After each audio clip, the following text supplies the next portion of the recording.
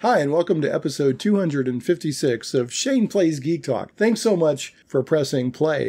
This episode's guest is comics artist and self-described art hobo Brian Shearer, who has worked on such high-profile comics properties as Transformers, G.I. Joe, and Doctor Who, as well as his own creations, Gunship, Thunderpunch, and William the Last. We talk about all of that, plus how he got into art and became a professional artist, and tips for creators to build an audience online. What's the line you have to cross on a late crowdfunding project fulfillment before Shane gets annoyed? Shane being me, of course. Working on G.I. Joe pages while your wife is in the delivery room. SDCC and many other big cons aren't for comics creators and fans anymore. Transformers toy history and Bob Budiansky, I think I'm saying that, Budiansky, and Jim Shooter's vital contributions to Transformers lore. Some classic Doctor Who and New Who discussion. Favorite entertainment properties from the 80s. Shane was not down with the Ghostbusters cartoon that had an ape. Just want to reiterate that. It messed with my head. You'll hear more during the episode. 80s anime and those sweet, sweet Star Blazers twisty laser cannons.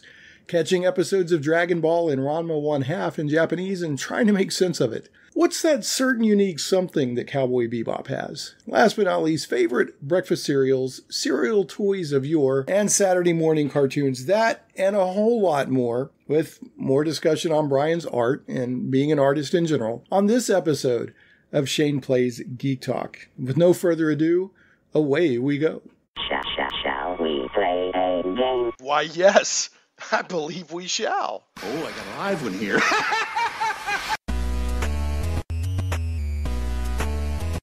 Getting geeky all up in your podcasts. It's Shane Plays Geek Talk, a journey into the things we love. I'm your host, Shane Stacks. Thanks so much for joining. And as I like to always say at the beginning of the show, for first-time listeners, even though it's called Shane Plays Geek Talk, and I'm Shane Plays in various social media, it's not always about games. It's not always about playing games. The plays is when I play, when I do the geeky stuff that I think is fun. And as longtime listeners will know, comic books and comic artists are one of the pillars of the things that I like to talk about in my geekdom. And my guest today is he hits two sweet spots at the same time in a very strong way. One is comic books. He's a comic artist. He does art beyond just comics, but he's done some pro comics work. But he also does some of the best Transformers artwork I've ever seen. And it's really good. So hopefully we'll talk a little bit today about comics art and also Transformers. Again, two of my favorite things to talk about. But with no further ado, welcome to the show, Brian Shearer. Brian, how are you? Just trying to keep my head above water and all that. You know how it is, being an adult. Yeah, being an adult, doing that darn adult thing. Yeah, especially being an artist, not just going and setting into a 9-to-5 cubicle, but trying to do your own thing, man. Mm-hmm. Yeah. But yeah, we may literally be underwater here in a little bit here in Little Rock. We've got some pretty strong storm warnings. Yeah. So as we talked about before we started recording, hopefully we'll make it all the way through we'll this. We'll make it. Yeah, without craziness. So, but anyway, I wanted to also give a shout out to a mutual friend, Zippy the Unicorn. That's right, ladies and gentlemen. Zippy the Unicorn. Who I met through Doug Tim Maple. Yeah. And then Zippy quite a while ago was like, hey, you should check out this Brian Shearer guy. So I started checking you out. And then, I've just kind of kept up with you since then. But I want to, I don't know many unicorns, I have to admit.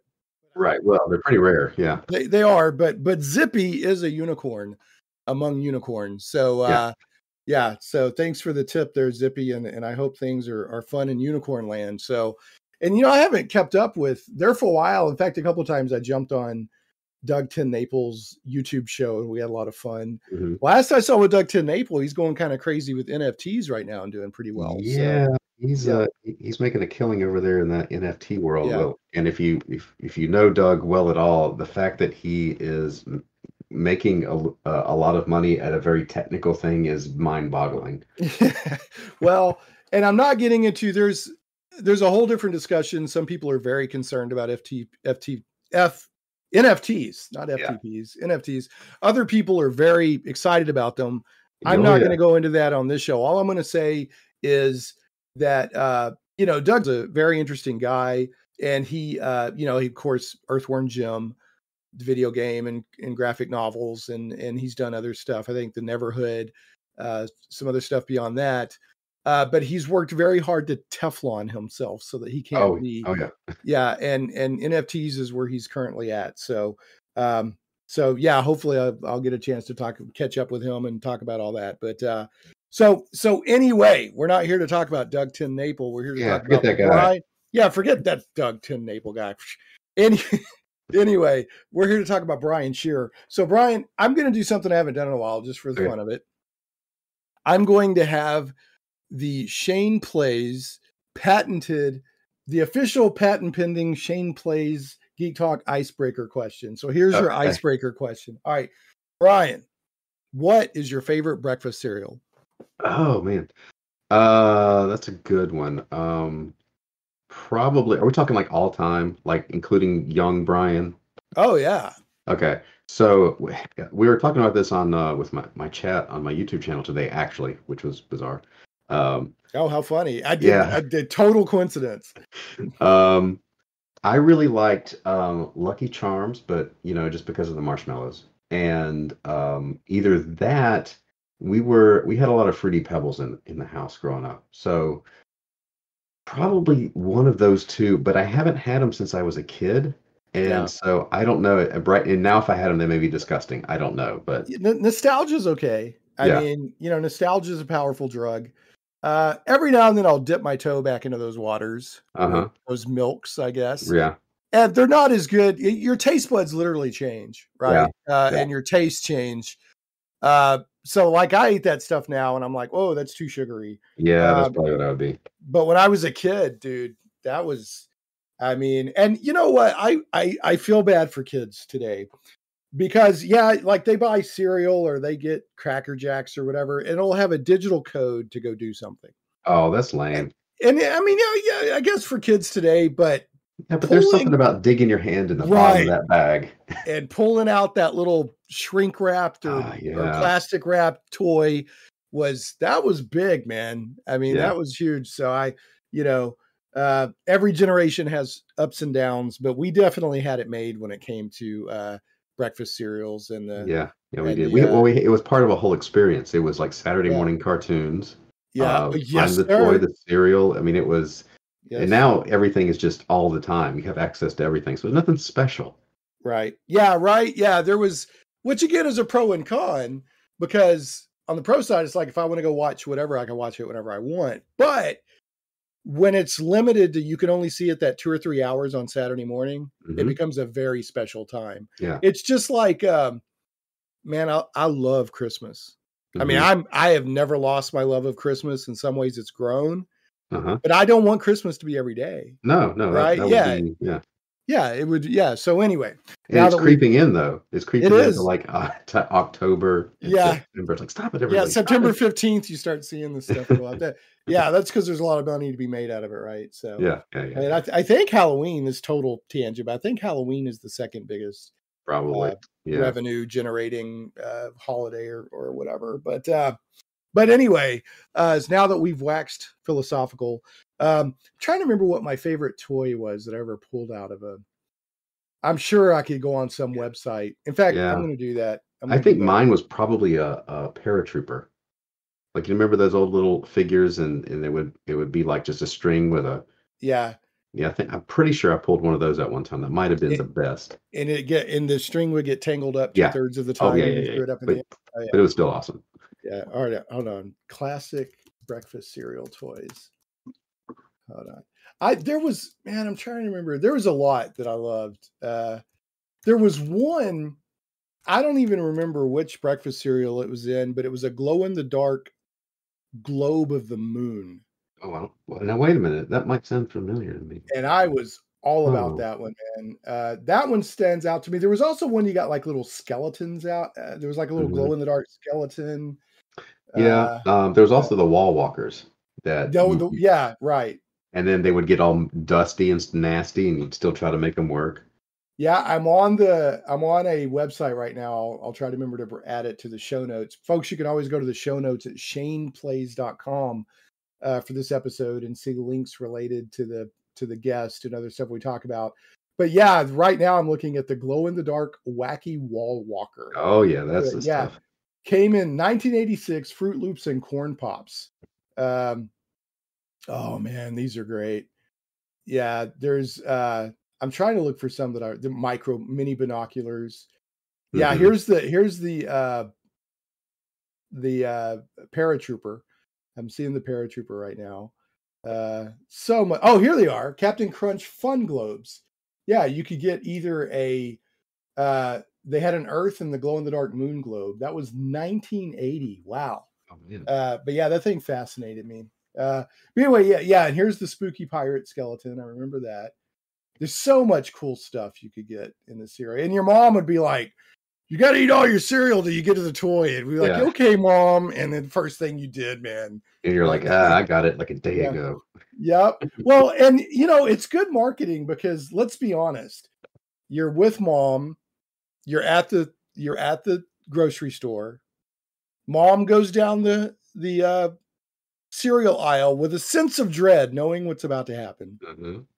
You start yelling for cereals, and 9 times out of 10, it wasn't because you wanted to eat that cereal.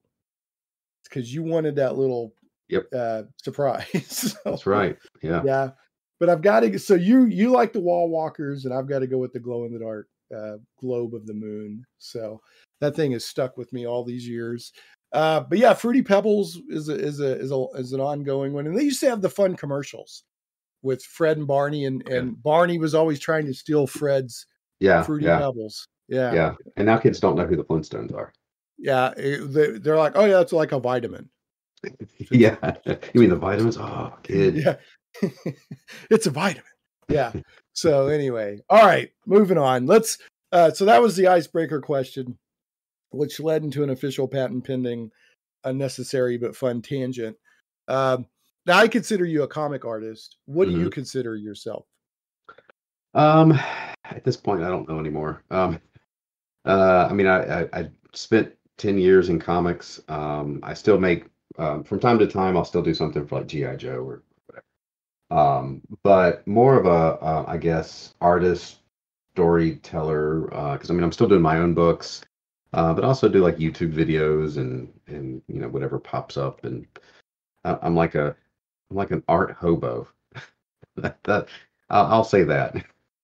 You're an art hobo. Okay, I'll take that. Well, now you also list, I think, in your Twitter summary, whatever it is. I think you mentioned writer. Writer? Am I thinking the wrong? I was thinking maybe. Did you write Gunship Thunderpunch? Oh, yeah. Sorry. Yes, I did. William Last and Gunship are mine. I'm writing. When it comes to like licensed stuff like G.I. Joe and Transformers, Doctor Who, it was just art chores. So, but yeah, that's one thing that like crowdfunding lets me do is do everything on a book, which means it's slower, but right. So that's what I'm doing now. I'm trying to wrap up book 2 of Gunship Thunderpunch. I'm actually working on that while we're chatting. And, oh, cool. So I got to back up. Yeah. You just mentioned something I didn't even know about you. You've drawn for Doctor Who? Well, it was the first professional thing I got with IDW, and this was like, 10, 11 years ago, was a Doctor Who miniseries, and that's kind of how I broke in at IDW. So I did that, and then immediately got, about 6 months later, started working on Transformers, doing inks, and then fell into the G.I. Joe world, and then I stayed there for, 10 years or so. Yeah. So was that the only? And I'm asking because I love Transformers.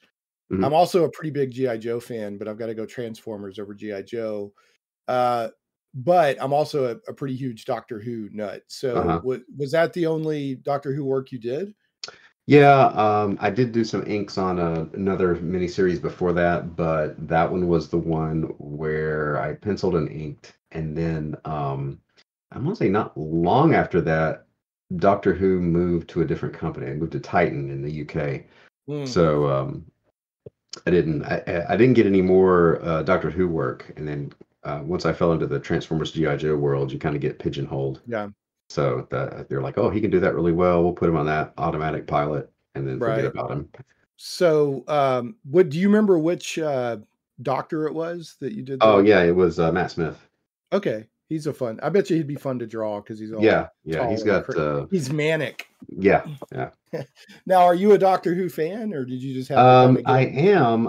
I kind of came to it late because when I was a kid, the intro freaked me out, and that was like the intro, like the Tom Baker, Yeah, I know which one you're talking about. PBS, and the music seemed eerie, so I never watched it. And then when Eccleston came back, my wife and I, it was actually probably around 10 years, we liked it, and we watched from Eccleston up until this first season of oh my God, who was after Matt Smith? I can't. He's one of my older favorites. guy. Yeah, I can't believe I'm forgetting his name, but yeah, he Peter Capaldi. Capaldi, yeah. Yeah. So that's kind of when me and my wife both just kind of lost interest. I don't know. I didn't hate Capaldi. He just wasn't my favorite, and it felt like he wasn't getting. They didn't quite know how to write him at first. Right. No, the tragedy of Capaldi as Doctor Who is, he's actually like a rabid Doctor Who fan. So it was like a fantasy job for him. Yeah. But he had 3 seasons. And he didn't have a good season until his last season, but then that one was amazing because they got away from all the previous companions and storyline and gave him his own stuff. Mm-hmm. I actually like an old crotchety doctor. I like John Pertwee is probably my favorite. Yeah. Of the classic. Although I love every doctor. There's Mm-hmm. I'm working my way through all the classic doctors, and I watch all the.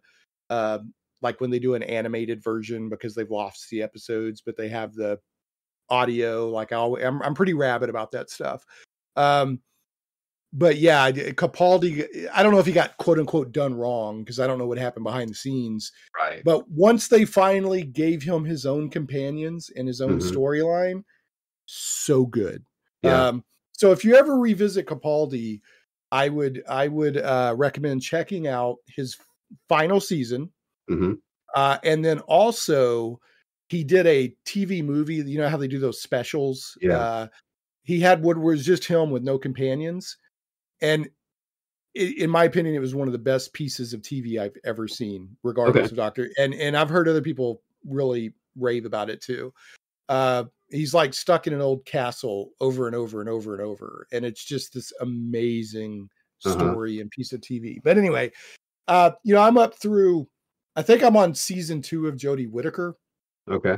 And I feel bad because, they had a whole different showrunner and a whole different change up in who was making Doctor Who. Mm-hmm. And I feel like that they just haven't made real great Doctor Who. And in fact, that showrunner is leaving and a previous showrunner is coming back. But I feel bad because, some people are going to say, oh, it's because they had a female Doctor Who. Now, there's canon reasons why I think it's weird that they had a female Doctor Who, but that's nerd stuff. I'm just talking about making good TV. I think she was fine. But, I think they'll blame it on, it was a female doctor, when really I don't think the people show running and producing the show were that good, in my opinion. So, but it's not terrible. It has good moments, but overall it just doesn't feel like Doctor Who. Right. So we'll see. But but Jodie Whittaker as the Doctor, I actually kind of like her. Again, I have to separate. I've got nerd issues with them suddenly gender bending because it's been established before that that's not how it was. But that's nerd stuff, right? Yeah. Just from making good TV. I actually like what they did with it because they didn't try to sex her up, right? Yeah. She was just kind of a goofy, zany doctor, and so I didn't have any problems with that. Yeah.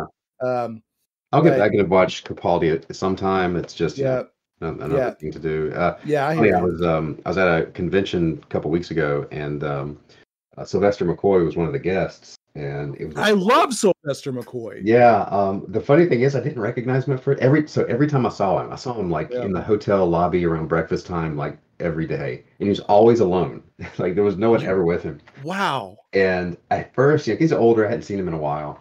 I didn't recognize. I knew that he was familiar, but I didn't recognize him. And like we made eye contact, and I thought he was like a comic book artist or something. And I'm thinking, and he got that look like, oh no, this guy's going to talk to me. And I was just trying to figure out where I knew him from.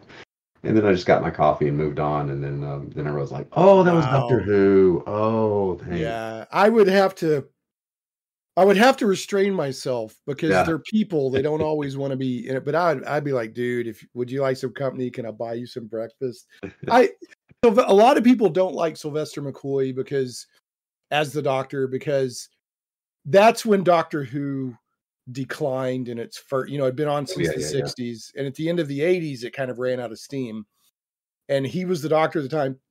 But a lot of it is because the BBC wasn't really putting budget into it, and they were just kind of letting it wither. But he was the Doctor on PBS when I started getting into Doctor Who. Okay, yeah. And so I have a special place in my heart. And plus, I like Sylvester McCoy. I liked him in the Hobbit movies. Mm-hmm. So that would have been fantastic to try to just chat with him. But anyway, all right. So getting off Doctor Who, but that's really cool that's how you broke in. So you've worked on G.I. Joe, Transformers. Now I'm familiar with Gunship Thunderpunch, which is sort of a mecha type comic book graphic novel. What was the other property you mentioned that you do? William the Last. William the Last. All right, let me move on to that. Yeah, that's it's like an all ages fantasy book. I started just kind of on a whim a long time ago, and I've just kind of been hacking away at it. And I put it up on a webtoon, and it kind of took off. I think I have like 24,000 subs on there, but it's like I've been on a bit of a hiatus just because I've been doing other stuff, and Antarctic Press picked it up and published them as like had to break it up in like miniseries, and I've got 2 more issues. I'm late with it again because it's like I gotta make some money, Right. So Thunderpunch was the money thing at the moment. So, but yeah, that's one of those things that I just kind of made for me, and then other people enjoyed it. So that's cool. So it's on where is it at? You can go to williamthelast.com. It'll take you straight to the webtoon. So is his arch nemesis Bill the First? No, but maybe it will be now. Billy the First. Billy the First. Yeah, versus William the Last. So all right, so William the Last, and then Gunship Thunderpunch, which it sounds like you're about to do another crowdfunding for the second volume. Is that correct? Well, I've already done it. It's in demand now. Okay. I'm about to wrap up the book and get it off to the printer. And then there'll be one more in this story arc that and I kind of learned my lesson because I'm a few months late. I'm gonna wait until I finish the book and then crowdfund the last one. Yeah, there's a lot of discussion. If something's a few months late on crowdfunding, I personally am like, that's fine. If something goes years and years, yeah, that's a little different. That's when I get a little crazy. Like I'm not going to mention the creator, but I got a notification today that there's a comic creator, who used to work for like DC and stuff. Mm-hmm. Had him on the show. I liked him personally, but I'm not going to support this crowdfunding because all they ever do is send out updates on why their existing projects that have already funded are late. And yet here they are. And I'm like, I can't, you got to deliver at some point, especially if you're about to turn around and launch another one. So that feels that's weird. The thing to me. I have a hard time because I know people that have started another project before fulfilling the other one. And I would just take the hit and, finish the book first. Well, because your reputation is, and I don't know where that guy's coming from. Maybe he's got medical bills and he's desperate for the Kickstarter money. So if he said, hey, look, here's the deal. My wife is, and I'm just speculating here, man. I'm just spitballing. My wife has this. We have medical bills. We're going to deliver this, but I'm going to go ahead and launch this Kickstarter because we're going to do this now and we need fun. I'd be like, all right, maybe. But I think he's about 2 Kickstarters late and he's already launching another one. And that just feels odd to me. So yeah, that's a little, I don't know. I don't know people's circumstances and stuff, but I'm stressed out enough just being as late as I am. And even though in crowdfunding terms, it's not that bad. Right. So you've got 2 volumes of Gunship Thunderpunch. Are they both still available on in demand, or you can catch up and get books 1 and 2 with the current campaign? Are they in demand at Indiegogo or Kickstarter? Yeah, it's Indiegogo. Okay, I'll make sure to link that, and I'll get those because I Okay. missed out on your other two crowdfunding Cool. campaigns. And so Gunship Thunderpunch, it's not Transformers. Your No. mechas have, just because you're so good at G1 Transformers style art, they're slightly reminiscent of that. But I want to be clear that you're not doing a Transformers rip. It's not, the story is complete. Tell us a little bit about Gunship Thunderpunch. So Gunship Thunderpunch is the story about in the future, Earth is at war with Mars. And this doctor, who's kind of the main character, her son gets kidnapped by Martians, and the only person that can help her is an inmate who was the former commander of Gunship Thunderpunch, who is I don't know how much I want to give away, but he's basically a criminal, like a war criminal, sort of. Anyway, he hid Thunderpunch in a junkyard for 30 years, and so she has to get him. And Thunderpunch is a mecha? It's a sentient robot, but it's the only one. Oh, okay. And they don't know why. So the commander is kind of resentful because he thinks it's just a freak of nature. So they break that out. They go off to save her son, and then it gets worse from there. So, but it's a. What kind of personality does Thunderpunch have? He's more of like an angsty teenager, and he's a little bitter because he's been sitting there for 30 years, just basically consuming media because he couldn't. Okay. He's just stuck there. So in other words, he's bored and pissed off. Yeah. Okay. Yeah. A bored, pissed off teenager is a scary thing. Okay, so ticked off, maybe we'll say. Yeah. Slightly nicer way of putting it. So he's bored and ticked off. I'm looking at the art, man. Your art is so good, dude. Oh, thank you. I'm Transformers G1 all the way. Yeah. I don't hate the newer Transformers stuff. Some of it I like, some of it is not to my taste. Some of the IDW Transformers stuff is to my taste, some to not. Any franchise is going to be like that as it keeps going, right?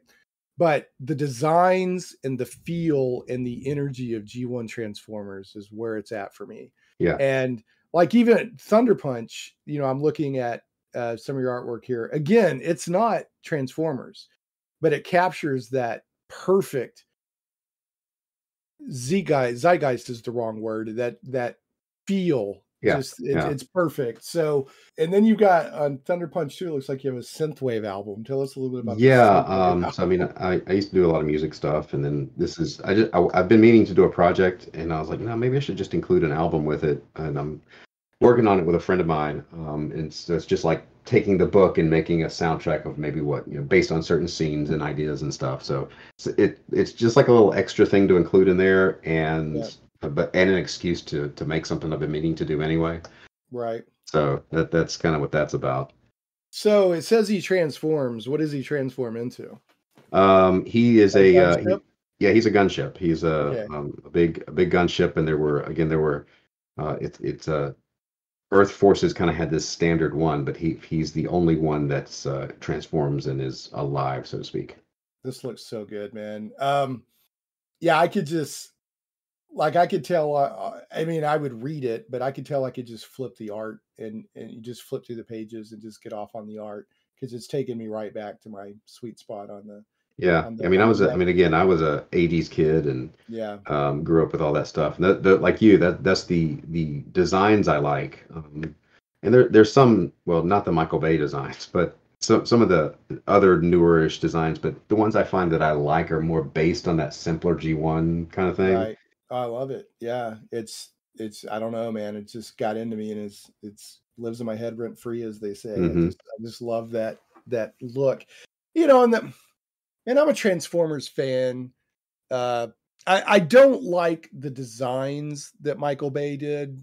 I had a friend describe them one time as Baroque, and I'm like, yeah, that's a little bit. They're just overly complicated or something.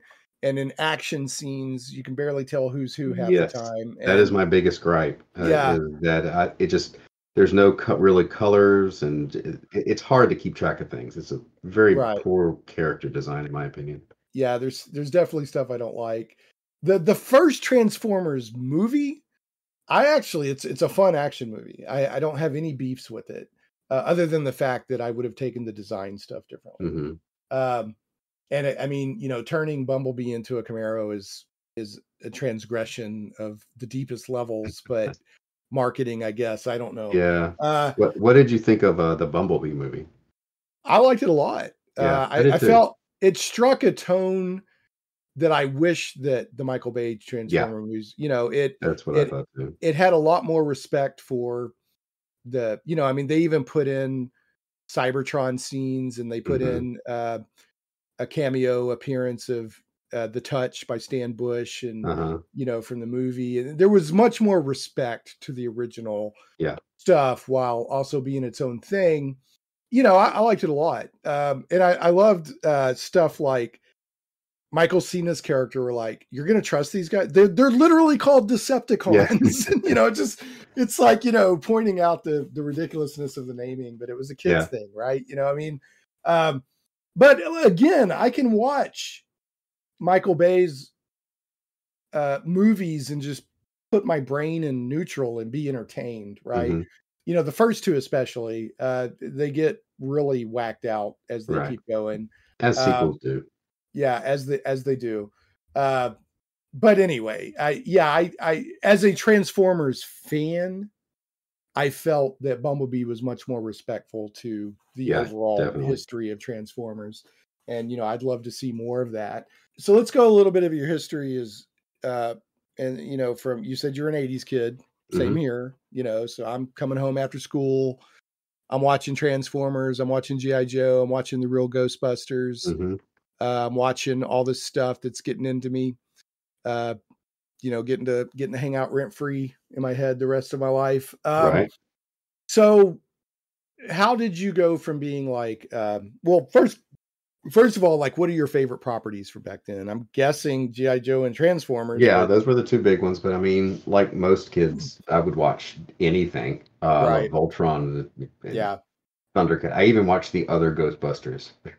The Filmation one. I couldn't do it because I was such a huge I was pretty omnivorous when it comes to my entertainment as a kid. I would watch just about anything, but I was such a huge Ghostbusters fan. I mean, I was Ghostbusters. It's hard to, G1 Transformers, huge fandom for me, and also Ghostbusters. So between the Ghostbusters movie and the real Ghostbusters TV show, which I loved a lot. Yeah. When I was like, Ghostbusters, what is this? And I saw it like, I saw it in the TV guide, right? And I was like, what? Ghostbusters? And I turned it on and it was that. And it was like, for all I know, it was a great show, but it was like expecting like your favorite breakfast cereal, and instead you got Fruit Rings instead of Fruit Loops. Yeah, well, even worse than that, you got like a bowl of broccoli. I'm like, what is this? Grape nuts. Yeah, exactly. Like, what is this? So, and I've learned more over the years. It was based on an old movie. That Ghostbusters came before our Ghostbusters, and this and that and the other. But at the time, it just seemed so odd. Yeah. That I think I watched like one of them, and I was like, I'm absolutely confused. But then later, I was like, oh, that's calling this one the real Ghostbusters, because even my young adolescent, junior high and high school brain was like, oh, there's some sort of legal thing they're having. So and I loved Voltron, and Robotech, which is really Macross, and there's a whole thing to go there. So are you now, back in the day, anime is a whole thing now. Back in the day, I just called it Japanese animation. I was like, oh, Battle of the Planets. Oh, well, half the time I didn't even realize it was Japanese, right? We're watching Voltron and like Transor Z and a lot. The first thing I remember was Star Blazers. Like, Star Blazers. So I just did a rewatch not that long ago of the original season 1 of Star Blazers. Before the Comet Empire comes into it, when it's just the Gamelons. It really holds up, man. Yeah, it's a good show. It really holds up. Yeah, and they're great ship designs too. I fantastic. There's a newer like Star Blazers 3000 or Space Battleship Yamato 3. Mhm. There's a newer iteration of it, which I've heard is good that I have not seen. I did watch the live action. Yeah, I saw that. Yeah. Yeah, and it was entertaining, but it was more Yeah. I like mean, it's basically like a live action season 1. right, with a little.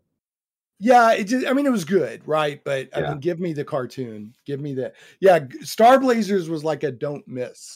I mean, Yeah. I was like, I'm not missing Star Blazers. Oh yeah, I remember going home after school. I mean, really young, and so I could watch Star Blazers. I love that so much. I actually have a Yamato model up on my. Oh, sweet dude. Yeah, unfortunately, it's not the 1 to 300 scale with the moving turrets because Yeah. that was like $500. Yeah. But it's something. Even fandom has limits when you have a kid. Yeah, you got to support a family. Yeah, I can't justify that. How cool was that the first time you saw the gun turrets on Star Blazers blast out their energy? Oh, and then the lasers twisted. Yeah. Oh, dude, it was so cool, man. Yeah, I remember I was Yeah. when I was in studio space with some friends, some other artists, and there was a while where we'd watch that at lunch, and I remember one of the guys going, "Why are we not investing tons of money into twisty laser technology?" Right, it has to happen. Yeah, it must happen. Yeah, Star Blazers was, and the first time they fired the wave motion gun was like, I could still, that episode still messes with me because they were like, oh yeah, there's a little floating planetoid. And they were not expecting. Yeah. It was so just way more powerful than they thought. Yeah. Such a great moment. Yeah, I was a huge Star Blazers fan. I need to, or Space Battleship Yamato. I need to watch the Comet Empire season again because I haven't. It's pretty good. I saw it probably. It's probably been 15 years, but I remember at the time it was good. It's the third season when they got different voice actors that it falls apart. Oh, I never saw that far. I remember when I was a kid. Yeah. Because you were just at the mercy of whatever was on your channel. I watched the first 2 seasons and I was just all about it. Apparently back then they had no record of who voiced anything. And so when they came back with the third season, they didn't know who to call. Oh, wow. Yeah. See, it's so different now. I mean, it's there. They were, anyway.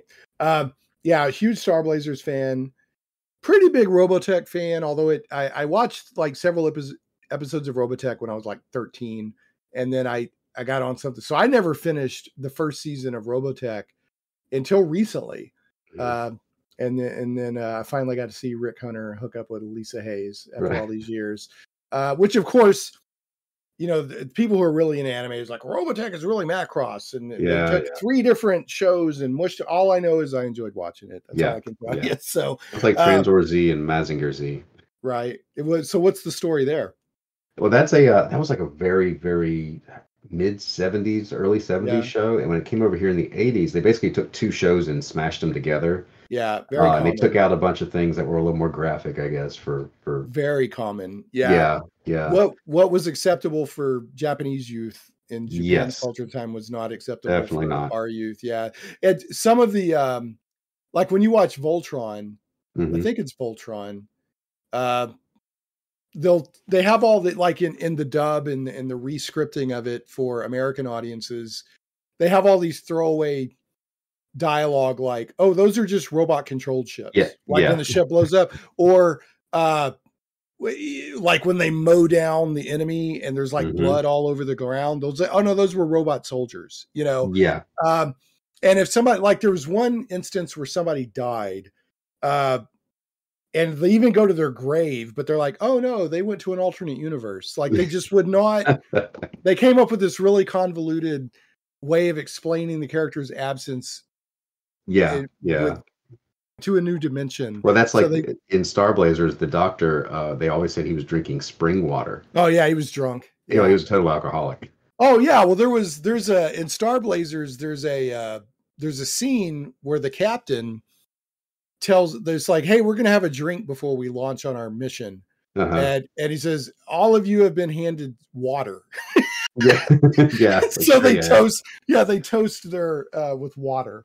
And then of course there's Battle of the Planets, which is famous or infamous for the complete. I mean, they re-scripted it completely for American audiences, like the storyline that unfolds is almost completely different from what it was like Gatchaman or something in it. And like that, I don't know if you remember Nine Zark 9, and is it Nine Zark 9 or there was a kind of an R2D2 type robot and a little robot dog that Battle of the Planets every now and then would switch to them, and they would comment on the action, and they would like send messages to the G-Force team. They weren't in the Japanese version anywhere. Total. But as a kid, it was like, it worked. I didn't, it all seemed, but now that I watch it with an adult, I'm like, yeah, these characters never actually interact. Yeah. But, and the Phoenix and the Fiery Phoenix, man, we could do a whole episode on that. Let's get back to your stuff. I want people to know about what you do. So at what point did the love of all that? Oh, well, actually, let me do this. Do you have any anime you'd like to recommend to people? I've never watched Neon Genesis Evangelion, the series, but I just watched the 4 Rebuild movies where they retell the series, and the animation was spectacular. The plot at time gets quite mind-boggling. You might be interested because I know we're both brothers in the faith. There's a lot of, now of course it's goofy theology, right? But there's a lot of Christian theology and other stuff kind of mixed in with it that is kind of an overriding theme. But do you have any anime from your youth that you've watched recently that you'd like to recommend? No, I mean, as far as straight up anime goes, it's something that other than like watching Cowboy Bebop, which I loved, there's not a whole lot that, it was always very intimidating where to jump on, right?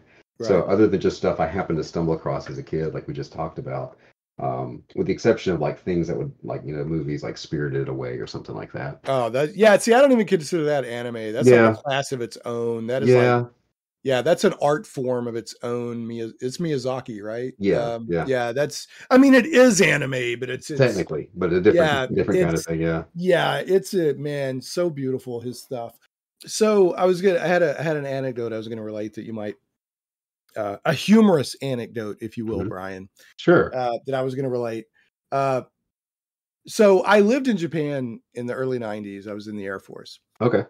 And at the time, like I just thought of this stuff as like, Japanese. All I'd ever seen was like, some TV shows, and I'd seen like parts of Galaxy Express and this and that. But I thought of it as, like Japanese animation. And then I was in Japan, and I could get local TV channels. So I would flip through, and I stumbled on Dragon Ball. So imagine watching little slips here and there of Dragon Ball in Japanese, not having a clue what they're saying and trying to make sense of it. But the art style was so absolutely riveting that I would watch it. And I remember thinking, because the anime is kind of, people say big eyes, small mouth, right? That was the first time I'd seen anime that they had like rectangular eyes and not big, and so that struck me. And then there was another anime called Ranma 1/2. I remember that. Okay, so do you remember that if they fell into water, they would change into animals? I know. I just remember the one that would turn into a girl. Right. So there was a girl turned to a bear. Wait, didn't one turn into a panda? Yeah, there's like a panda. Yeah. Here's the thing. I would sit there and watch that. I watched multiple episodes, and it took me 3 or 4 episodes to realize that they were changing form, because I'm watching it not in English, you know, but I was still into it, so that was interesting, and I feel bad because I talked to people who are big into anime, and they would probably kill to have lived in Japan in the early 90s and watch that stuff, and I'm just like casual, like, it was kind of neat. And the other thing is Cowboy Bebop. I was just talking to somebody, I think yesterday or recently, about Cowboy Bebop. No, it was yesterday. Help me understand, and I'm not down on Cowboy Bebop, but I watched an episode of it a long time ago, and it just didn't grab me. What is, so many people are into Cowboy Bebop. What is the appeal to you? It's a bunch of things. In order to really get it, because throughout the whole series, everything builds on, like, you can't just hop in and out. but it's the perfect blend of just mood and music, and the characters are really good, and it's a very slow build up towards the end. It's kind of hard to to describe exactly why it just caught my attention, but because I mean I remember seeing it at one point. I don't remember why. Or me and my wife watched it. My wife really liked it. She's not like against like she'll if she finds something good in anime, she'll watch it, but it's very, very rare, right? Right. And she really enjoyed the story too. So I think it's just I like the feel of it, the story, the animation, the voices. It was just kind of a whole package for me. You're the second person in a row. The person I was talking with yesterday also mentioned the music. Yeah, So yeah. So yeah, it's like the fight scenes, and it's like jazz type right. music, and then it goes to blues and stuff. It's like blue collar space, right? Is what it is. Okay. It's like um they're bounty hunters, and they're just basically struggling to get by, but everything is very kind of almost old west, but in space. Right. All right. Well, I'll give it another shot. Now, did you try out the live action series that was on Netflix? I've watched like 3 or 4 episodes, and again, it's just a rehash of the cartoon, and some things don't translate well from that. It's like you wouldn't really understand it if you hadn't seen the cartoon. Gotcha. And and they use a lot of the same exact music, so it's just like you know what it feels like? It feels like Cowboy Bebop cosplay. Oh, That's what it feels interesting. like to All me. right. Well, that's an interesting way. But yeah, I'll check out Cowboy Bebop. I think I added it on Tubi, um, if I remember right, because people just keep raving about it. And Yeah. I mean, they've been raving about it for decades now, so it wasn't a fad. I mean, Yeah. people are really into Cowboy Bebop. So, Yeah, it's all kind of a right, standard at this point. yeah, all right. So let's get back to how did you go from loving this stuff to getting into art? Well, I mean, I always, drew and loved drawing and art and all that. And then after I got out of college, I mean, I really didn't know what I was going to do. Just, I got married a week after I graduated college and got a job a few months later. And um, at some point, I was like, if I'm ever going to, I was the guy that at school or at work, I was always just doodling, and I'm like, maybe I should actually try to do this, get good at this, and do this for a living. Um, so I mean, I was working on, I did a few like indie books with a friend, and um, just had to get a lot because I didn't really settle down and focus on getting better intentionally at art until around college, maybe a little after, and like putting the work in. I was always just more just I'm going to draw this. Oh, that didn't work. I'll just draw this. Mhm. So then there was, like I mentioned, the studio. There was some, for some reason around here where I live, there's a lot of comic artists and who'd worked for DC and Marvel, and they had a studio, and I'd meet up with them at Heroes Con in Charlotte pretty regularly, and they kept saying, "Hey, come up to the studio and hang out and Do stuff." you feel like giving a shout out to them by name or? Oh yeah, so it was Tsunami Studios. It's not kind of it's kind of defunct at this point, but it was Randy Green, Rick Ketchum, who's passed away, John Wyckoff, Kelly Gates, Robert Atkins, Steve Bird. I'm gonna forget somebody. They're gonna be mad at me. But so all those guys were working, back then, and Rick especially, who was a inker for Marvel for years. Yeah. I went to the studio and I'd start working here and there, and then eventually I just got moved into the studio and became a part of it. And I spent about 5 years or in that environment, and that I didn't realize it, when I was there, but that was kind of like art college for me Mhm. because it was like you're just around that all the time. You're seeing these Well, let really, me also interject. You got to yeah, see the business side. yes, A yeah, lot of people don't. I mean, there's a business to being an artist or a writer or a creator. So yeah, what a wonderful opportunity that there was a studio that you could wow, that's yeah. amazing. Yeah. Yeah, so I mean, I got to see, and Rick was especially good with this. He would, okay, I'd hear him talking to editors, or he'd say, "Hey, when you write this email, you need to phrase it this way." So I mean, I got to see a lot of the ins and outs of how people got work, and once you got work, the drama or the people management skills that it takes Right. to deal with people. And so that was really good. Um, and then I moved after that, kind of that dissolved a little bit. We all just went home and started working at our homes, and then and that's but being in that environment and being able to start out like I would ghost some pages just to help like Rick or somebody make deadlines. So okay, so let me ask you this: you're not even really in the business yet. You're just kind of easing in. You're around these guys. So if you ghosted on something, which basically means you assisted an artist without credit, just to help somebody out. It happens more than people probably realize, especially when artists live or work together. That's a common thing I hear. It's like, yeah, I would help so-and-so finish their stuff. And then if you saw that come out in a comic book, did that blow you away? Like, I worked on that page, or did you get any moments like that? Yeah, I mean, there was a few moments where, you know, early on you're like, oh man, there's my page. I want to see how my page turned out. And then once you do more pages, it just kind of like it just becomes a little more commonplace. Yeah. But usually after that point, I made a mistake here. I want to see if they left it in. So the story I like to tell is that I was ghosting on an X-Men page, inking some background stuff, and there was a scene in a laboratory with a scientist, and the person's head was right in line with a series of rectangles design on the back wall. Yeah. And I was tired and it was late, and I just gave them a blockhead. And and I showed it to Rick, and he goes, "Nah, leave it. See what the colors does." And so when I got it, you could tell the colorist got to that one. And he just kind of sort of put a little colored oval, but I'm like, nah. Do you remember this issue by any chance? I would love to go look at it. Oh, I can find it. I don't know off the top of my head. It would have been in like, you know, around 2008 or 9 or so. So you're just hanging out, and you're literally ghosting on X-Men pages. That's so cool. Yeah. I don't think that. I mean, I imagine you appreciate that opportunity, but there's a lot of people. Yeah, they're like, yeah, that's so good. So you, at what point did you get that, like your first, like it was your job, a professional job? You weren't just assisting somebody else, but it was you were hired to do a project based on your own merit.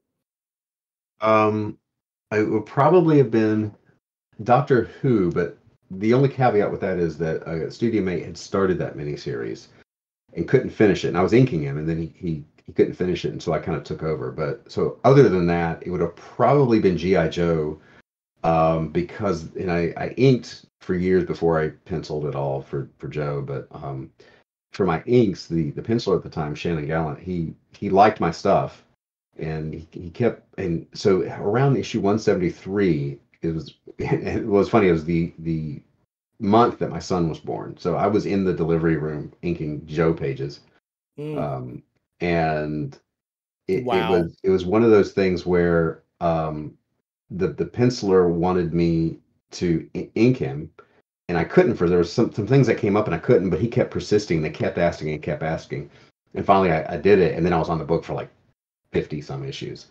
I didn't realize that you had that long of a run on G.I. Joe. That's fantastic. I'm pretty sure that me, Shannon Gallant, Jim Brown are the longest running creative team for Real American Hero, because we were on it forever.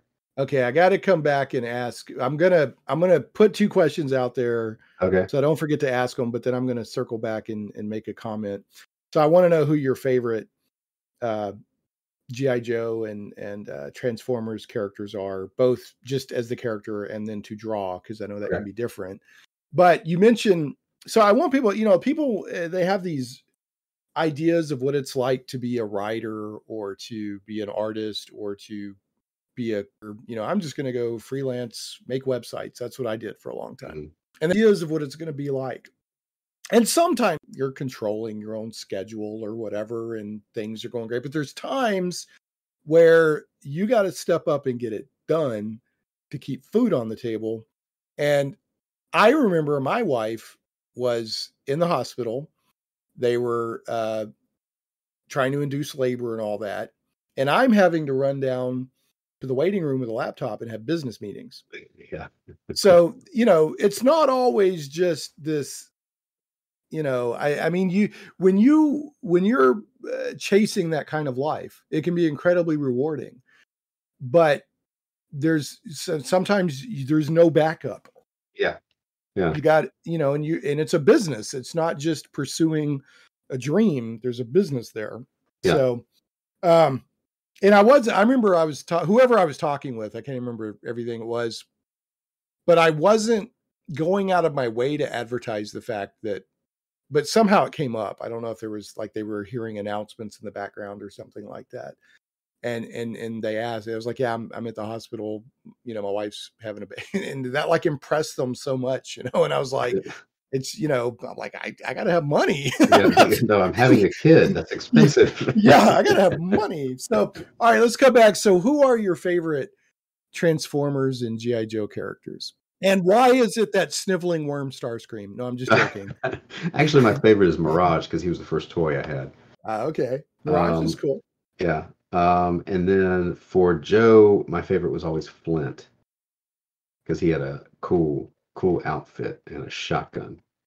Very cool. Now, are they your favorite to draw? No, probably. Well, and again, this goes back to kind of like what you were just talking about. What's the fastest? It would probably be Snake Eyes and Optimus Prime because I don't have to look up reference. Prime is a great design, but is he less detailed, like because he doesn't have a mouth and stuff? Or is no, it's just that I've drawn him so much. Oh, okay. I just know him, and him and Megatron, and maybe Starscream, but the rest of them I always have to look up because there's all, you know, to get the if you're going to get it just right, you're going to mess something up because there's so many little pieces and parts. I'm like, what is it? Right. What does he have on him now? Right. Yeah. Some have guns on their arms. Some have little spiky stuff sticking off their shoulders. And you recently did a series of Insecticon drawings, and they're especially goofy. They have little things poking off of them and this and that. I'm trying to think who would my favorite Transformer. I love Starscream because he just entertains me. He's such a sniveling, like he's a slime ball, but he's a ridiculously entertaining slime ball. He's, you know, and his same voice actor. So Cobra Commander is the same way. He's just always throwing a fit or being whiny. He's just funny. Which the same voice actor is also Wheeljack. I did not know that. Yeah, that's actually his real voice. Learn something new every day. So, of course, I grew up loving Bumblebee, right? Because he was prominent in the cartoon, and also he was very prominent in the comic books, the Marvel comic books. Oh yeah. So I was a big Bumblebee fan. I've always loved Jetfire or Skyfire, however you want to say it. Yeah, I like them too. I'm a ridiculously big Grimlock fan. Okay. And I love his personality in the cartoons. You know, the G1 cartoons. You know, he's just a big dumb lunk. Like when he's in the Transformers movie, and he just wants Cup to tell him more stories while they're in the middle of a fight and stuff like that. So yeah, I always cheer when the Dinobots show up. Like there's a Transformers G1 cartoon where the Megatron has come up with some scheme to get all the Autobots away from the Ark. So the Constructicons are going to go in and destroy Teletran 1. And I think it's the final season final episode of the first season, because they kind of ended it. Like they left it so that the story could be ended because all the Decepticons fell into lava. But so the Constructicons are about to take Teletran 1 out, and Teletron's like, I don't think so. And he wakes up the Dinobots, and the Constructicon, nobody knows about the Dinobots yet, I don't think. Maybe they do, but anyway, the Dinobots come out and start whooping the Constructicons' butts, and I love that so much. So anyway, that's a total. And then there's another great Grimlock moment where it's in the third season where they've gone into the future, and Trypticon gets drained of his energy and falls over on Grimlock, and you're like, well, Grimlock's dead. And then it's like at the crucial moment, like Grimlock comes busting out of the ground to save the day, and it's just like, I love it. So anyway, him Grimlock. So did you have any favorite characters from like the show, like the characterizations or anything? Let's see. I mean, I did like, Megatron. Megatron's great. He's a great villain, and Galvatron has grown on me over the years. It took me a long time to get my head around. I went and saw the Transformers movie in 1985 at the theater. Yeah. It took me a long time to get around the status quo change. It took me years to get but now that I've got my head around it, I really like a lot of it. Yeah. So, but anyway, so you were saying you like Megatron. Yeah, I like Megatron. I did like, I like Bumblebee. I remember drawing Bumblebee in a third grade talent show. So, those two. I like Skyfire. And I was always a little disappointed that Skyfire and Jetfire were not the same toy exactly. It had something to do with Macross legal copyright stuff. It was the first Skyfire, Jetfire was basically a Veritech fighter from Yes. Robotech. Yeah. So yeah. Yeah. So, I have that. But it was like, yeah. and you just have to bend your imagination and go, this is Skyfire, I guess. When you're a kid and you're playing with them, it's like, oh, well. So, Do you yeah. still remember in the TV show in the first episode at the end, he's like, one last blast. And then he crashes. Oh, yeah. Yes. Yeah. So And it's very noble, and he dies, and they need him. Let's go defrost him. yeah, Like, why I did think they they're do that? defrosting the very next episode. Yeah, but it's like, why'd you wait so long? You're not good friends. Yep. So, I mean, I love Omega Supreme. Mm-hmm. Oh yeah. Yeah. I love Skylinks because he's such an arrogant jerk. Oh yeah. Yeah. And you're like, what is he? He's like he's a thing. I mean, it was a shuttle, but it's like, what do you transform into? A bird dinosaur? beast, some sort of something? like, it's like a bird skeleton. Yeah. But he's such an arrogant jerk. But when the chips are down, he'll get in there. I don't know. I like Cup. I like Blur. Yeah. I probably like every Transformer on some level. Yeah. I can't think of any that I just absolutely hated from the original. Do you think it's about time for what was the little robot that lived in Optimus Prime's trailer? Roller. Right. Do you think it's time for a Roller miniseries? I would draw it. Roller saves the day. Yeah, I'm totally up for that. That the animators and the writers hated dealing with that trailer, and because it's like it was just there, but every now they were like, okay, we need to sell more toys, so show the trailer and show Roller, Yeah. So it would show up, So Yep. Yeah. All right. Oh, and who's my favorite G.I. Joe? It has to be Cobra Commander because he's such a sniveling, entertaining worm. On the Joe side, I don't know. I like Scarlet a lot. Okay. I like Snake Eyes because I grew up in the '80s with ninjas. Yeah. So of course. how can you not like Snake Eyes? Yeah. I've always liked the Cobra Battle Android Trooper. Yeah, that's a great. Yeah, Cobra always had the cool looking stuff, right? The bad guys always have the cool stuff. Yeah. I like the figure, not necessarily the cartoon or whatever, or the comics, but the figure I liked the best was it was the flamethrower guy who had like a yellow blowtorch. Yeah, I loved the first time I saw that figure, I just fell in love with it because it was so dynamic. Yeah. And it had the cool, flamethrower and all that stuff. I like Destro. Destro's a great design. And I like the Arctic guy. I can't remember his name. Snowjob? Yeah, because the first G.I. Joe comic I read featured Snowjob. So okay. He and I think that was the first one where they introduced Destro. So, and the trivia, I'm sure you know the trivia that, they killed Optimus Prime in the movie, mm-hmm. right?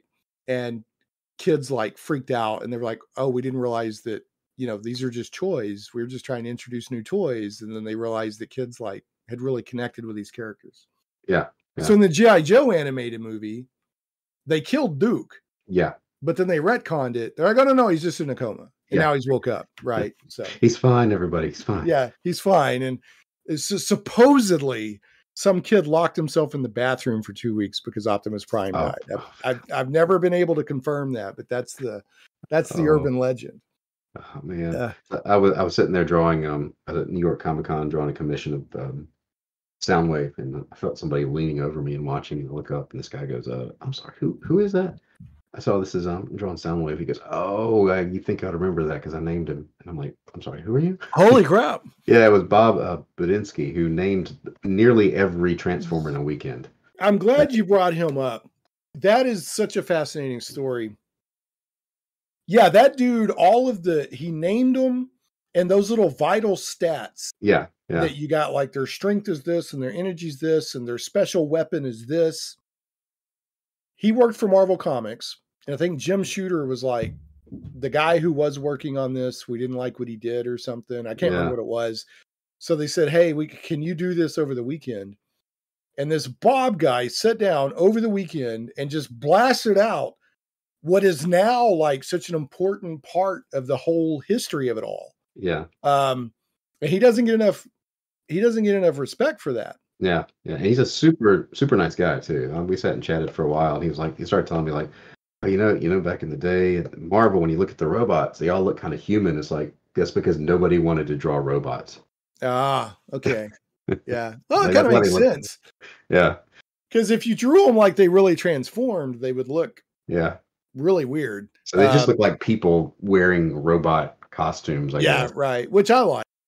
That's the design sense that has gotten into me. But yeah, Bob Budiansky, I think his name is. Yeah. Massively important. Blasted all that out in a weekend.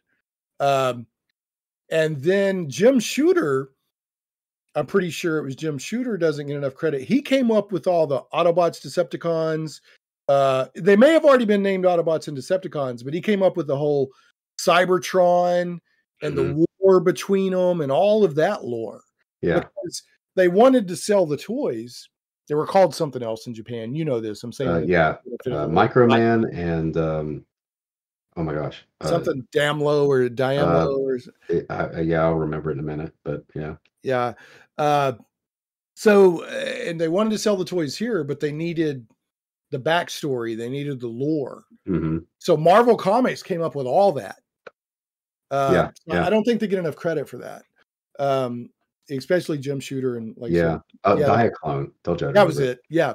But that oddly enough, it's like that explains the size difference, because Microman was meant to come with a little man that fit in the vehicles, and Diaclone was everything else, like the gun and the tape recorder, and they were actually two completely different lines.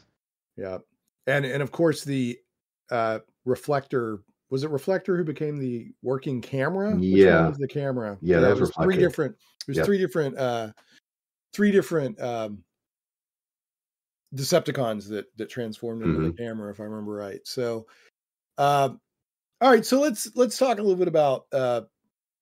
Let's get back to talking about. So, you were working on your art. You got your first professional job as Doctor Who, and then there was a guy on G.I. Joe who really wanted you to help on G.I. Joe, and then you ended up doing you said a 50-issue run? Yeah, just about that. So how much Transformers work did you do? It was, oh gosh, it was quite a bit. I mean, I started on Robots in Disguise. I know I did 4 issues there. Actually, the first thing I ever did, again, was ghosting a movie, Michael Bay design, and that was a nightmare. They couldn't keep people on those books. Well, it's just too intricate. It's too much. It was just too much. So I did that, and then I moved over to More Than Meets the Eye, and I did a lot. Like I was here and there between like issues 12 all the way up through like 50 or something, but it wasn't consistent. And they would pull me off of Joe every once in a while, like, can you do this book? And then they would shuffle me around like for a month or two, and then I'd be back on Joe. So I can't remember exactly the number of books, but it was a handful, but not as many as G.I. Joe. G.I. Joe was there, and I guess the last thing I did was, they redid the silent issue, the silent interlude. They got 22 artists to do one page. I did a page of that. So that was the last thing I did. But I don't know. It becomes a blur after I turn around and all of a sudden it's been a decade, and I'm like, wow, isn't that crazy? Yeah. Yeah. So, that's great, man. So, and I'm also looking, I want to see if this is accurate or not, because the Transformers wiki has you also working on some Legion of Superheroes and Dresden Files. Is that correct? Oh, I did do Dresden Files. I forgot about that. I inked Dresden Files with Rick was working on that. That was one of the studio things that got passed around. And then Legion of Superheroes. I think I may have helped out on some of that. That would have been early on. It would have been like kind of just a page or two, maybe. I can't even remember now. All right, but I mean the lion's share of your work for a publisher was IDW. Yeah. Okay. Yeah. What is it like working? IDW? I've had a hard time getting my head around them, because and maybe you're not there anymore, right? You don't really do. Maybe like once a year I'll do something with them. Okay. What is the concept behind IDW? I mean, I know they do a lot of license work, but then they do a lot of collections and publishing for like Marvel. And in some cases, they're doing some of Marvel's books. So what is the deal with IDW? I don't quite get them. Well, they do a lot of licensing, right? So they have a handful of creator-owned things, but that wasn't their main thrust of their business model. So their business model, from what I understand, what had happened was all licensing stuff. Now, when the Marvel stuff comes in, like a few years ago, Marvel contracted with them to hand off some titles for them to do, and then they're reprinting some Marvel. So there's some like, here, handle this for us kind of thing, and I don't fully understand it. Because then they'll do like artist edition or collected editions of like and those are things. Everything I've seen on those are very well received by the art community when they do they're great edition. And that's where the artist edition, if I understand right, is they assemble as much as the original art as they can, so that you can see what it looked like before it gets like colored. And so you can see like the whiteout and the all the cool things that artists like to see, but you don't want to publish. You don't want it to make it out there. What is that stuff that they used to use? I don't think they use it anymore because so much stuff's on my computer now. It was something called something tone, where you would cut out. Oh, Zipatone. Yeah, for the grays. That was a staple of the 80s. Zipatone and whiteout, and there's that's the stuff that I really like. I like looking at. You go to one of the few benefits for me now going to San Diego Comic-Con is I just look for like art stuff, like real art, and I just want to see it up close and handle it and admire it, and then I ignore like all the movie stuff. That's that's an interesting, and I'm not looking to be negative. My show is very super rarely negative, even if I have negative opinions on something, because that's not what people are listening for. They're just listening for an interesting conversation. My perception of SDCC is like, I have no desire to go because it seems like it's turned into just a big, huge pop culture explosion, and comic books get more and more minimized. Now, what is okay? It is true or is not true? It is. So the frustrating thing with San Diego, and I I've gone every year since like 2006 for the most part. Right. And I did originally. I went to get work, and I got for me it ended up more being a little FaceTime with my editors, right? So you're kind of staying there. So it made sense at a certain point for me. But I did set up there as an artist in Artist Alley one year, and artists typically don't make any money in Artist Alley. Like, people are just not there to buy comic art. Right. They're there for the movie and TV show. They're for the exclusives and the cosplay and the cosplay and all that. So then it became, in later years, just kind of a mini vacation for me. Right. So I would get up, I'd meet up with Doug, and we'd go have cigars, and then we'd walk around, and then I'd just hang out, and I'd go see some. Again, I go look for art. Like, there's a booth there I always would go to that not a lot of people would be around. It's kind of tucked away, but it's like early 20th century magazine illustration, but the original paintings, and they're selling them for like $80,000. But like it's like going to a museum, right? And you're just like flipping through this amazing stuff. So that's kind of what I go there for. I'm not going to go this year just because, it's like I just got an email last week. That all of a sudden these emails start coming through. It's time to get your hotel. You have a professional badge. I'm like, whoa. It's like, let me look at my watch. It's like 2 months away or whatever. So, and we're going on vacation, family vacation. So, I may go back next year, but the interesting thing is, like, you compare that to New York Comic-Con, which is probably the second biggest one. And artists make a ton of money there. That's a huge show. So it's much more focused on the. It is, but even though there are there are movie things and it's very pop culture too. But for some reason there's there's got to be a psychology of conventions, and I don't understand it. Yeah, I don't either. But on one hand, I love the fact that the things I loved growing up that were niche are now loved by so many people, but they're loved in a different way than I love them. Yeah. So when I go to the gatherings, I'm like, this is not what I'm here for. Like, I want to dig through back issues. I want to meet. I want to genuinely meet and have a conversation with the creators I admire. I don't want to stand in line for 4 hours to have a 1.5 second interaction and pay $50 for an autograph. Like, that's just not what I'm there for. If other people are into that, honestly, no snide, more power to you. But like, I don't want to put up with the ridiculous crush of what some of these things have become to hopefully maybe have a neat moment once I get inside. Yeah. Now, here's what I'm looking for. And it's a perfect example of what I go to conventions for. I went to a convention here in Little Rock a few years ago, and I happened upon Neil Adams's booth while he was slow.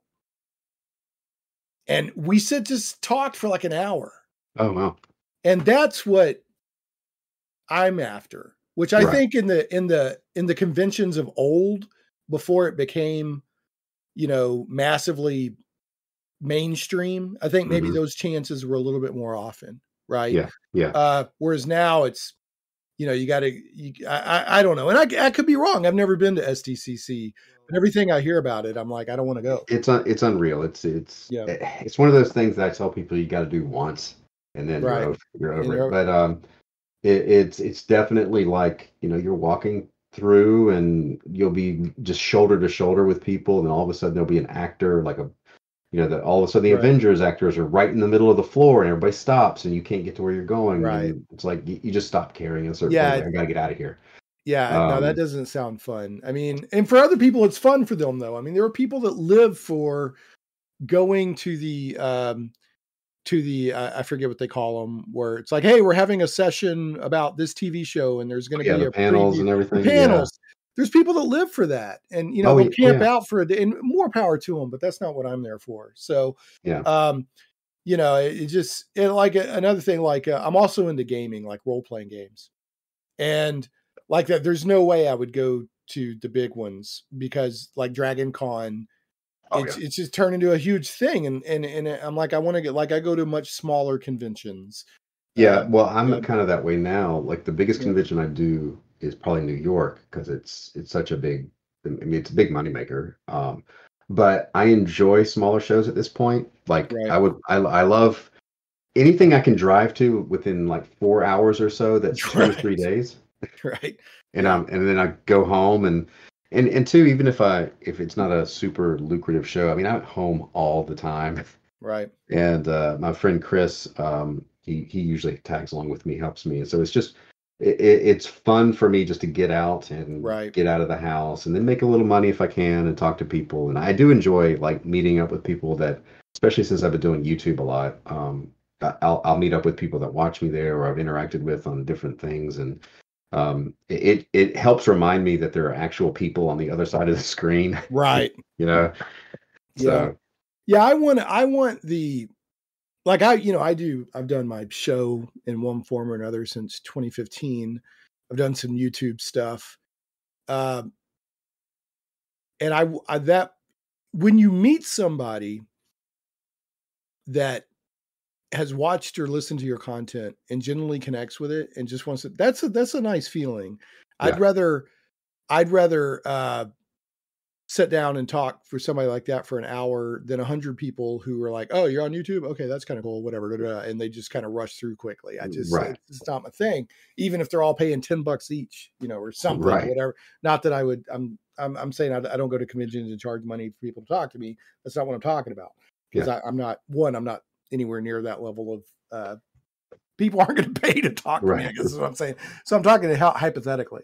But I knew that, like I suspected, I was like, SDCC, this just seems like it's really not what it used to be. And then the guy from Mile High Comics, Chuck Rosinski, he pulled out a few years ago. He's like, they don't even treat me respectfully anymore. Like I helped start this convention and they don't even treat me respectful anymore. I'm out of here. And that just confirmed what I was like, well, the focus has shifted because there's more money. Yeah. There's more money in the movie stuff. So, but anyway, and I enjoy the movies. I'm not down on the movies. I enjoy the comic book movies. It just depends on your expectations. If your expectation is to go to a big media event, pop culture event, you'll love it. Right. If it's comics and you want to meet up with creators, hit or miss, right? Well, I want to go to a concentration of my people, right? My tribe, right? And our tribe or my tribe has been edged out of some of that stuff. Right. Yeah. That's just the normal process of things, but other conventions will take those places. Yeah. So, like I'm sure you know Tim Lim and Mark Pellegrini. Mm-hmm. Yeah, they're local. Okay. And so I run into them all the time. And, that's what I'm looking for. Like, I want to pop in and be like, hey, Tim, hey, Mark, what's going on? And I've had them both on the show, multiple times. Love those guys. And I'm so glad at the success they're getting. So, although I'm a Black Ops dude. I'm not down on Common America. I like Common America, but I'm all about Black Ops. I love Black Ops so much. I'm always teasing them about, I want more Rigor Tortoise. I don't know if you've read any of that stuff. I have. I mean, I've seen it, but I haven't read it. It's basically G.I. Joe as animals, but played straight. You're right. Yeah. Yeah. And it's, they don't poke fun at it. They play it straight, and it's good. So I like it a lot. I think that they're both very good talents, and I'm glad for them that they're doing well. Yeah. They're out there like you, they're working it hard. So speaking of working hard, I know you're doing Gunship Thunderpunch. You're doing William the Last. What else are you doing right now, if anything? Like, how do you, as an artist, comic artist, creator, what are you doing right now? So, in addition to those things, I mean, like I said, I'm on YouTube. I'm trying to, build up that audience or maintain what I've got or whatever. I'm doing some G.I. Joe Transformers art for a role-playing game, deck building type game. Can you talk about the name of that yet? It's from, some of it is out. It's from Renegade Games.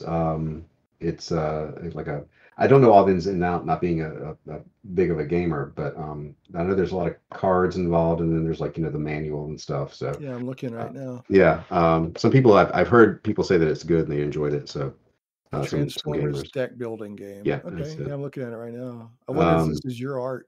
I looked the other day. I don't know that my art is on the website yet. But it shouldn't be too long. Well, they're showing a box of. It's got like Optimus Prime. Yeah. And then Wheeljack is behind him. They keep showing only a handful of images, and there's a ton. They're just not putting them up on the site. So I'm waiting for people to start posting it themselves. Okay. So this is not your art. No, that one's not me on there. Okay. It's really super overcolored isn't the right thing, but there's so much color sometimes. And it's a smaller image, so I'm having a hard time. Yeah. It's hard to tell from but now that I'm looking at the arms and forearms, I can tell it's not you. Because you have that nice rounded, G1 look. So you're doing that. What else you got going on? Let's see. I am doing some NFT stuff here and there. Just dipping my toe in and seeing what that's all about. But now, are you trying to launch your own, or are you doing NFT? I have launched my own. It's a series of robots. Right. But it's just very. It's such a learning curve, and I'm being very kind of cautious. Now, is it DigitalOcean? What is the OpenSea? OpenSea, is that what you're using? Yeah. Okay. So, and that's another thing. People have very strong opinions. They have super strong opinions, which I'm not going to get into. No. It's I get it, but I've honestly had to, on Twitter, I just have a different account for all that stuff because it's a completely different audience. Yeah, I mean, one of these days I'm going to do a show on it to just try to go over the facts on both sides. But I'm not. NFTs is a creative endeavor. That it's a business, just like most creative endeavors, and it's a technological platform, and that's all I'm going to say about it now. Yeah. Send me a link to that, and I'll put it in the show notes. And then I've got commissions here and there, and I'm kind of backed up on those, and then the other day I was like, because sometimes I will draw some art tip things on YouTube, and I'll post them on Twitter or whatever, and it occurred to me that if I build up enough of these, I could do a little art tip book. Yeah. So I'll probably do that in the next year or so, but that'd be a little small side project. You do a lot of stuff on social media where you doodle faces. Mm-hmm. There was one you did recently. It was really neat. You were people watching at a con, and yeah, that was a good one. You were just drawing your people watching, but you did another one that was interesting to me because I've actually been doing. I don't consider myself a major artist by any means, but I've been doing Inktober for like a little over 3 years now, and I've seen. I'm like, hey, I'm actually starting to do something here. This is, there's been two things that's interesting for me about doing Inktober. One, I'm like, oh, I've got more art chops than I thought, because I'm exercising that muscle. I've got a friend named, I don't know, Jeff Nodelman. He's done a lot of animation. He was the Noodle Soup was the studio that did the first 3 seasons of Venture Brothers and stuff like that. But he's done a lot of, I call him the Forrest Gump of animation because everything he stumbled into was like a really high profile thing, like Disney and Batman, the animated series. Yeah, I know those type of guys. Yeah, he's a wonderful guy though. But he's like, yeah, it's a muscle. Just keep working it. Yeah. And there's been two things. One, I've seen my stuff improve to where I'm like, I think that's pretty good. I can't believe I drew that. Right. Yeah, yeah. And then the other thing is like, I'm seeing a style emerge. I'm like, I wouldn't have chosen that style, but that's the style. That's the way it goes. Yeah. So you posted something that was very interesting where you posted a bunch of faces and you showed how they were all basically triangles. Yeah. Yeah. So that kind of stuff. Yeah. If you did a book like that, I think that would be very interesting.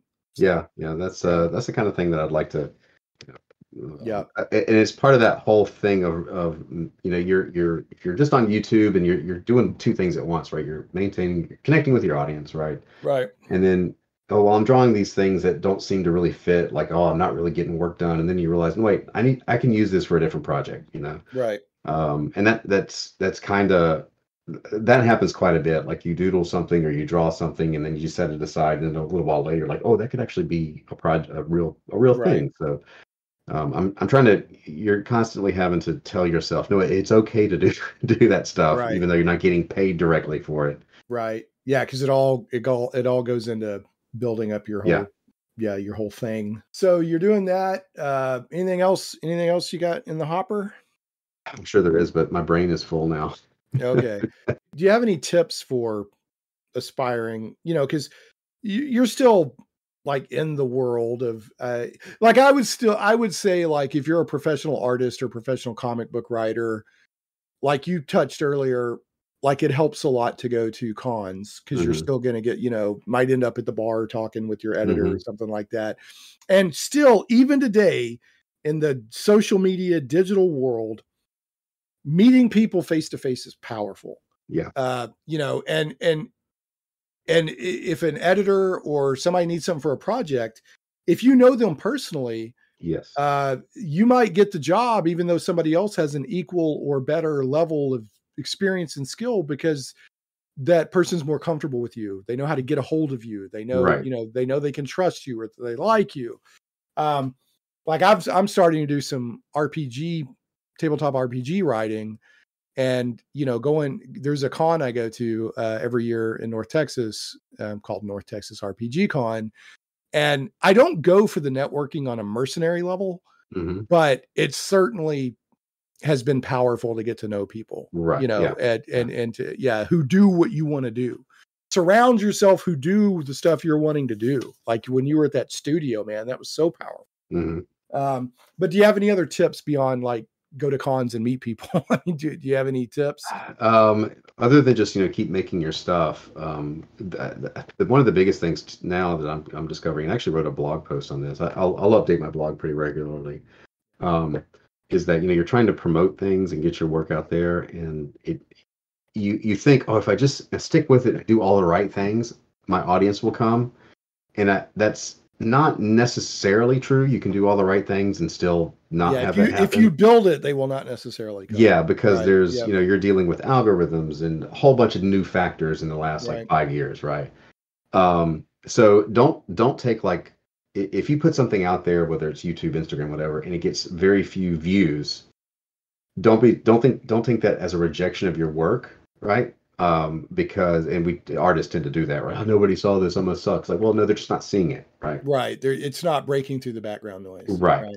So other than just get used to making things and putting them up and just sticking with it. that's super important because you never know when you're going to get a little crack in the wall, right? But too, if you're a creator, you should be doing that anyway. So do you think that I used to hear stories that people were getting seen on Deviant Art and contacted? Mm-hmm. Do you still think that Deviant Art is a good place to put stuff? I haven't been on there in a very long time, and I think a lot of people have just moved away from that to Instagram and Twitter. Okay. But I think now Instagram and Twitter are shifting just because especially Instagram's gotten really frustrating because people aren't seeing things anymore. And I saw a pretty high profile creator with 100-some thousand followers on there try to get people to go to his mailing list because he can't reach them on Instagram anymore. Well, and that is, I read a lot of articles on marketing, self-promotion, quote unquote, there's like this side hustle culture kind of thing. And I don't mean that bad. I mean, it's just what they call it, a side hustle. It just means stuff you're putting energy into to make money outside of your main gig. And I'm seeing more and more recommendations to build up that good old traditional email list. Mm-hmm. Yeah. So I'm seeing that come up more and more often. So, and I would still say, as much as we were kind of like, the big cons aren't really for comic book people anymore. Okay. So let me be careful to navigate this, especially for somebody who wants to get into the industry. There are a tremendous metric booty ton of cons all across the country that are not SDCC. Yeah.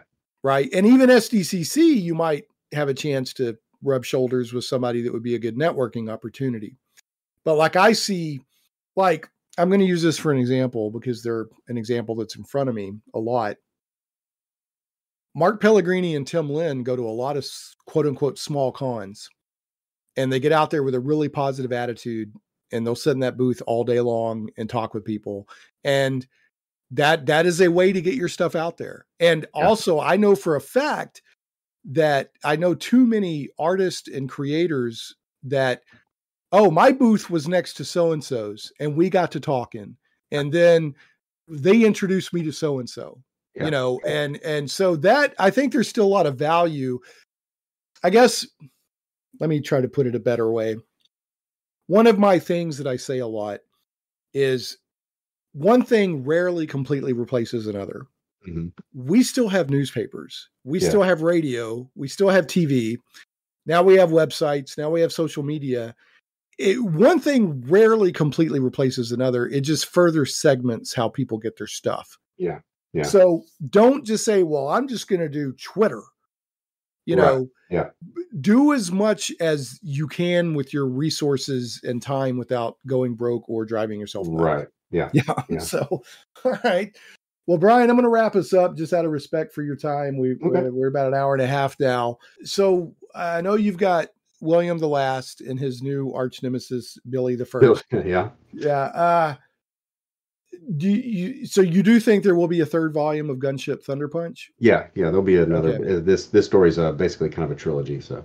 Okay. Anything else that you have cooking that you want to make sure people know about? I would recommend just going to my website. I'm trying to point people there. From there, you can get everything I do, and I control that space. So yeah, it's funny. Things are shifting back to websites because people are trying to get out of the algorithm. Yeah.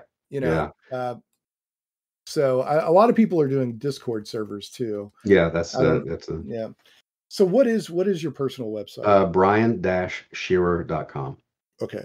And anything you want to send me, like that blog post, okay, your YouTube channel link, any of that stuff, I'll put in the show notes. Folks, remember, you can go to shaneplays.com. There'll be a post for this episode, and these links will all be in there. So, well, Brian, I really appreciate your time. I should have spent more time gushing about this. I love your art, dude. Oh, now, I have not seen a lot of your G.I. Joe or whatever, but your Transformers art is spot on. It's so good. And you also do cool stuff like, I loved your Optimus Prime Batman mashup. Yeah. That was such a perfect mashup. So, I thought that was really cool. So, thanks. But yeah. So you do, but people follow Brian. He's a great artist. and he's got a pretty impressive back catalog out there, working on some high profile properties if you want to check them out. And I have to do this to you, Brian. I always do I don't do a podcast every week anymore. When I have the live FM talk radio show, is weekly. Now that I podcast it goes out, a couple times a month, but I still call it the bad joke of the week. So it's just misnamed. So I've got to do it to you. Every guest gets to enjoy, in quotes, this moment. Okay. So Brian, what do you get when you mix a transformer with a cow? Oh man, I feel like I should be able to figure this out. Transformer and a cow. Now you're not allowed to milk it. You got to give me an answer. Okay. I'm just joking. Let me think here. A Mugatron. No, but I got to give you points for that. No, it's Optimus Prime Rib. Oh, man. Or close, kind of. So it's supposed to be bad. So that's good. If you felt a horrible feeling in the pit of your stomach, a little moment of despair crept up. That was the appropriate response. So anyway, folks, again, it's Brian Shearer, fantastic artist, sometimes writer on his properties, creator, and he's so good he will actually ink while his wife is in labor. So. Or are you more? I didn't even ask. Do you do more pencil work or more ink work these days? I mean, obviously on your self properties. Yeah. Well, at this point, I'm pretty much doing pencils and inks and everything. Usually, except for that Transformer, the role playing game stuff, they got a different colorist. But yeah. So, are you coloring your own stuff too? Usually, yeah, if I can. Okay. Coloring is so important. I like to say on the show that colorists don't get enough respect. It's very critical to the end product of what a comic book, and the letterer too. Yeah. But it's all, the artist and the writer always gets all the credit usually, but the colorist is so important, vastly important. So all you got to do is go look at the same page, black and white and color. And, you can see the difference there. Yeah. So what is your favorite thing to do? Pencil? It just depends. I really enjoy the coloring phase of my own stuff, but I don't enjoy coloring other people's things. Okay, fair enough. And I would love to see that X-Men. If you dig up that X-Men, I'll see if I can find it. Yeah, I would love to see that. So, I was going to ask you. So, are you still like traditional pencils and inks, or have you moved over to computer or tablet, or like what are you? Oh yeah, I mean, I still do both a little bit, but mostly. The traditional stuff is commissions and then just sketching. But for my own stuff, especially, I've pretty much moved to like the tablet because it's just so much easier and faster. So are we talking like Wacom or I've had a Wacom. I've got an XP pen, basically the same thing right now in Clip Studio. So yeah, well, that's cool. I do when I do my drawings, I usually do roughly one a week since it's October. I'm a little bit behind right now. I just go in with ink and that's it. Yeah. And if I mess up, I don't do pencils. I just do ink. And then, and that I was telling you, Jeff Nodelman was like, I'd go crazy if I did that. But I'm like, well, that's just how I didn't know any different. Yeah. Well, I mean, when I sketch, usually I just go straight to ink. I don't. Yeah. Well, I probably would improve if I would go to pencils and then inking, but it's like, you know how it is once you develop a habit, it's really hard to break that habit and go back. So, but on the other hand, it takes me a really long time because I'm like, I got to make sure not to mess up. Yeah. So anyway, all right. Well, Brian, it's been a pleasure. Hope to talk to you again soon. Maybe one of these days I'll get to bump into you. Yeah. Hope so. What's up? If you run into Zippy, the unicorn, or Doug Tidnaple, tell him I said hi. I will do. And we will catch you hopefully in a future show. All right, sounds good. Everybody else, we will see you next time on Shane Plays Geek Talk.